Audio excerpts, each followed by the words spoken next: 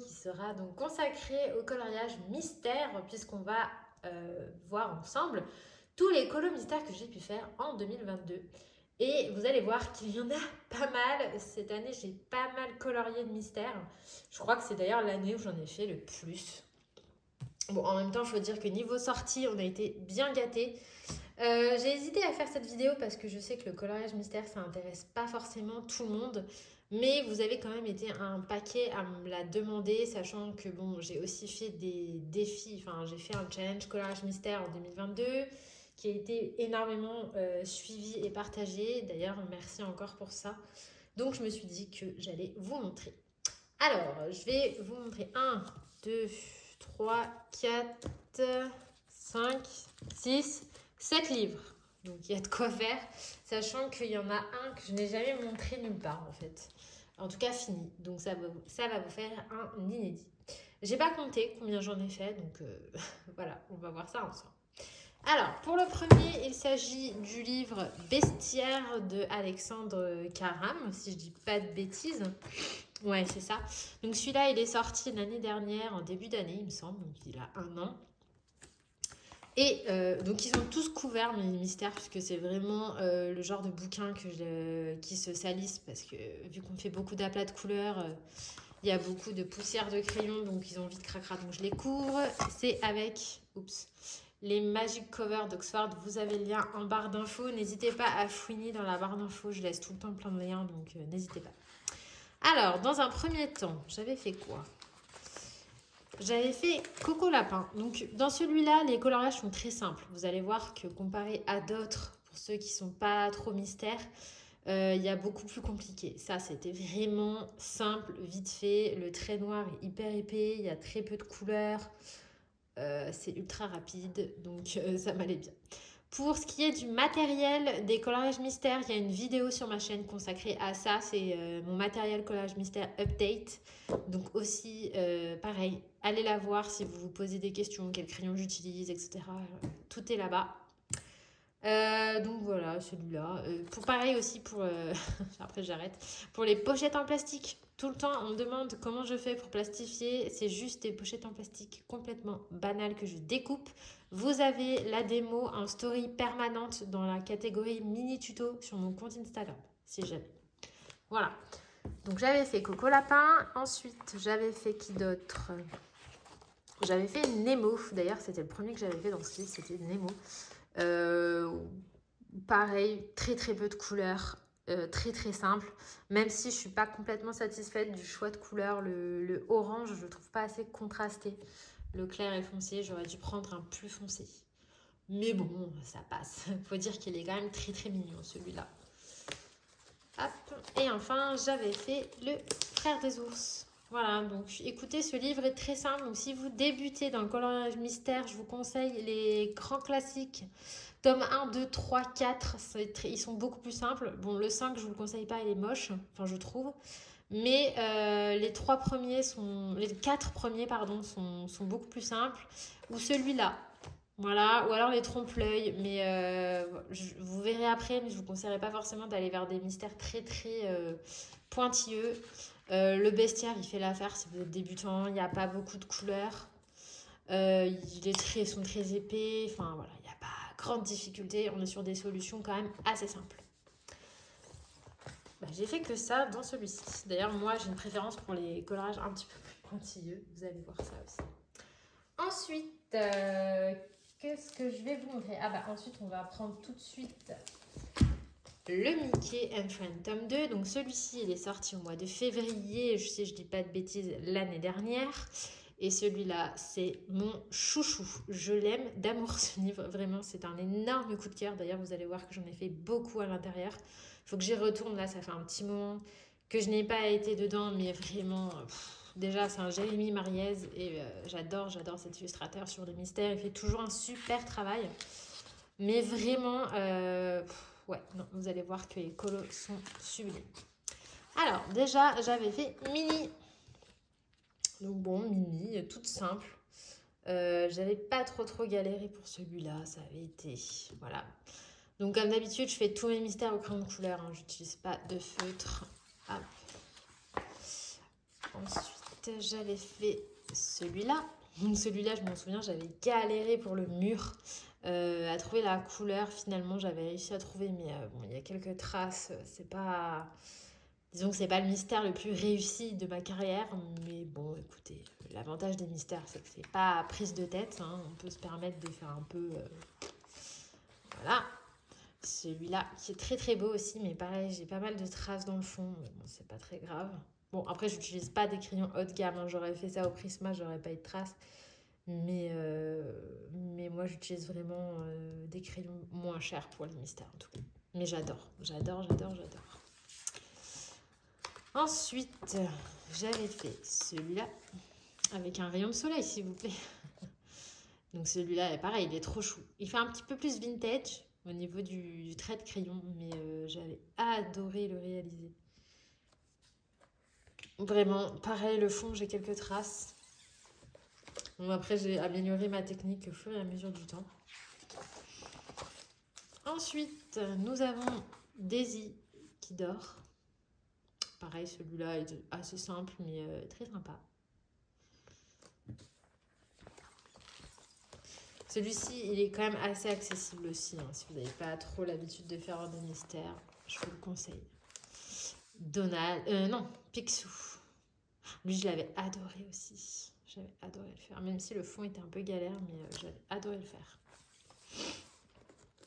Alors là, vous avez des colos qui ont beaucoup de couleurs et d'autres pas trop. Ça dépend des illustrations. Celle-ci, ça a été la toute première que j'ai fait dans ce livre et je l'adore. Elle est trop belle. En même temps, j'adore Riri, Fifi, Loulou, donc forcément. Mais elle est trop belle. Je m'étais grave appliquée. Ensuite, tic et tac. Je l'avais fait en duo avec Manon, ma copine Manon Color. Bah lui, j'avais galéré, il est trop de marron. Le rendu, je le trouve pas dingo. J'adore tic et tac. J'étais un peu dégoûtée d'ailleurs. Ça passe, hein, mais c'est vraiment pas le plus beau que j'ai fait. Tac. En fait, je suis en train de réaliser que j'ai une ombre. Désolée, interruption, coup de fil. Ensuite, on continue. J'avais fait celui-là. Alors celui-là, je le trouve trop mignon. C'est elle, surtout, je la trouvais trop cute. Mais pareil, j'avais galéré avec le sol. Ouais. J'avais pas encore pris le coup de main de colorier sans trace. Je trouve qu'il y a un coup de main à prendre. Et je l'avais pas encore. C'était mes premiers mystères, on va dire. Ensuite, touc. J'avais fait celui-là en duo avec Marie, MC Color. Celui-là est très beau aussi, un petit peu style vintage, pareil. J'avais adoré le faire, même s'il y a beaucoup de gris, mais très sympa. Vraiment très sympa. Et lui, je l'avais fait au Arteza pour le coup, je me souviens. Ensuite, j'ai fait Daisy en train de danser, de cavaler sur un espèce de bourriquet, j'en sais rien. Mais très mignon celui-là aussi. Ensuite, qu'est-ce qu'on a? Ah bah on a une double page, j'avais fait pour le challenge de Ludivine Colorel, elle avait fait un challenge double page. Lui, il est beaucoup trop mignon, mais il n'était pas facile avec tous ces Mickey là. Je me souviens que j'avais un peu... mais bon, je crois que je ne me suis pas trompée, mais j'avais un peu galéré. Mais je le trouve trop beau, celui-là. C'est un de mes préférés du livre de solutions. Il y en a beaucoup que j'aime bien, que je n'ai pas fait. J'avais fait celui-là avec Nelly, il me semble. Nelly sur Insta, je ne sais plus. Nelly Color... Bon, je ne sais plus, mais elle est connue hein, dans les mystères. Moi, j'avais fait avec elle. D'ailleurs, le sien était très beau. Et je crois que c'est le dernier. Ouais. Il faut que j'y retourne dedans. Vraiment.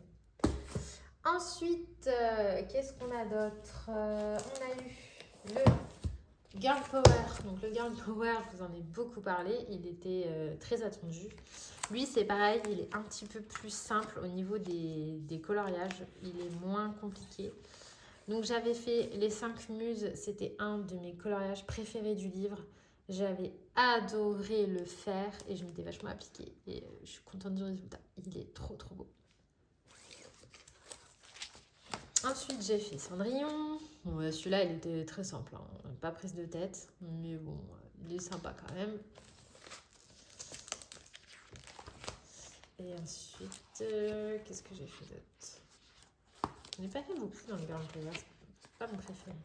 Ah bah oui, ensuite j'ai fait Tara, mais le chaudron magique. Je vous l'ai montré dans ma vidéo sur les Arteza, puisqu'il est fait au Arteza. Et déjà, non, au Arteza, au Artix. Et déjà, vous voyez, il y a beaucoup moins de traces. On voit que j'avais commencé à prendre le coup de main de colorier sans traces, parce que je trouve qu'on voit vraiment la différence. Comme quoi, faire des mystères, c'est pas aussi simple qu'on le pense. Il suffit pas de suivre les couleurs, il y a vraiment quand même une petite technique à apporter pour avoir un rendu bien lisse, sans traces. Il faut prendre l'habitude et tout, choisir les bonnes teintes. C'est pas si simple que ça. Donc voilà, c'est tout pour le Girl Power. Je n'ai pas fait beaucoup. Ensuite, on a eu le Sous l'océan. Alors le Sous l'océan, je l'attendais. Mais je l'attendais, c'était la sortie de l'année pour moi. Et j'avoue que l'impression a tout gâché. Vraiment, parce que ce livre est dingue. Mais vraiment, il est dingue. Je l'aime d'amour. Il est trop, trop beau.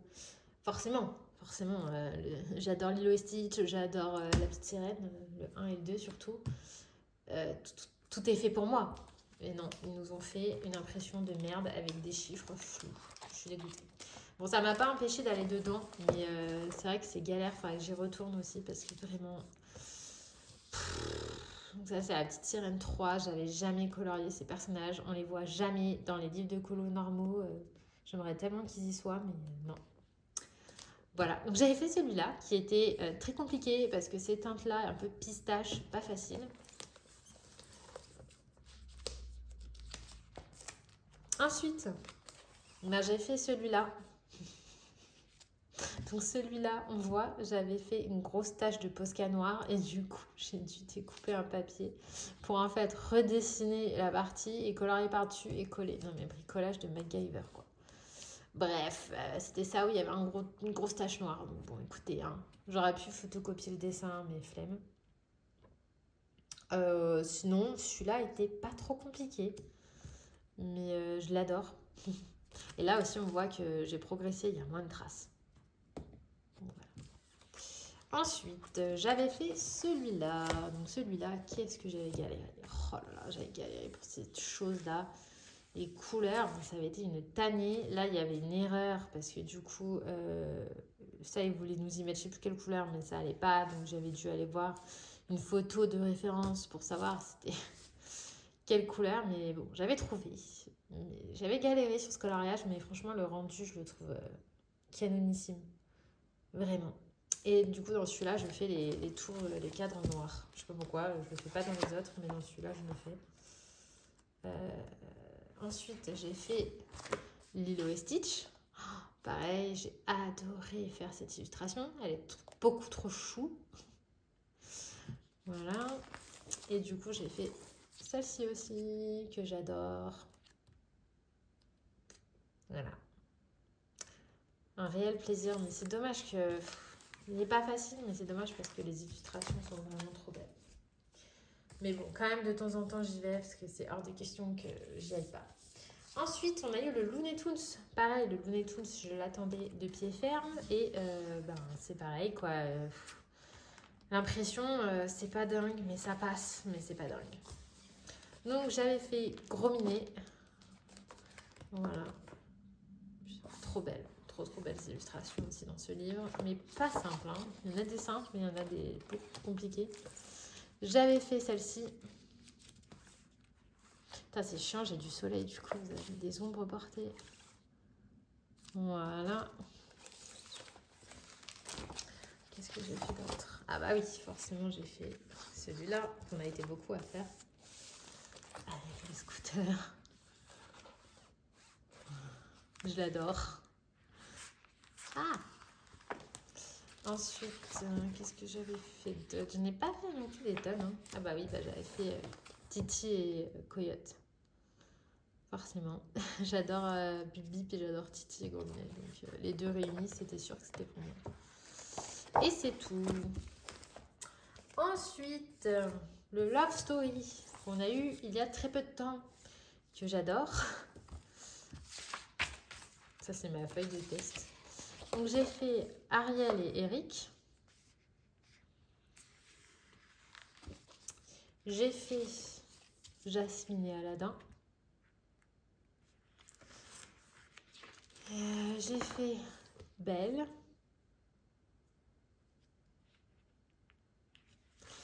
Et j'ai fait dernièrement, c'est le dernier que j'ai fait en date, sans rayon. Voilà.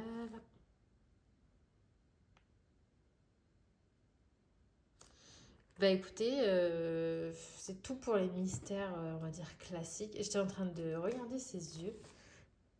Il y a un truc qui me choque, mais je ne sais pas quoi. Ses yeux, j'ai dû merder quelque part. Bon, bah, c'est pas grave. Du coup, j'ai aussi fait un dans le vitraux. Et celui-là, je ne vous l'ai jamais montré terminé. Je l'ai fait en duo avec Neige Colo. Et en fait, elle fait des mystères arrangés dans celui-là. Et du coup, j'ai trop eu envie de faire comme elle. Parce que franchement, moi, ce mystère-là, je le trouve vraiment très très beau. Et je me dis, c'est super sympa de faire en arrangé, quoi. D'ailleurs, il faut que j'y retourne là. Parce que moi, j'adore faire des vitraux. Que ce soit en coloriage normal ou en coloriage mystère. J'adore les vitraux. Donc, du coup, je me suis fait un duo avec elle. Et il s'agit de Ariel. Voilà. Et celui-là, pour le coup, je ne l'ai jamais publié. Je ne sais pas pourquoi, d'ailleurs. Mais c'est un arrangé puisque j'ai fait des dégradés, etc. Je ne me suis pas contentée de suivre juste le code couleur. J'ai arrangé un petit peu ça. Donc, je l'ai fait, celui-là, je l'avais fait au Prisma, Polychromos et à Brèche Dürer. Voilà. Et vous avez la version de neige aussi. Et j'ai adoré le faire. Du coup, j'aimerais bien faire la page d'à côté avec Polychon. Et puis, regardez le code couleur. C'est quand même ultra simple. Non, il faut que j'y retourne en fait. Qu'est-ce que j'attends? Voilà. Ce sera tout donc pour cette vidéo. Merci de l'avoir regardée. J'espère qu'elle vous aura plu. Cette année, je vais encore faire plein de coloriages mystères, c'est sûr et certain. En attendant, je vous fais des gros bisous et je vous dis à très vite sur la chaîne. Bye.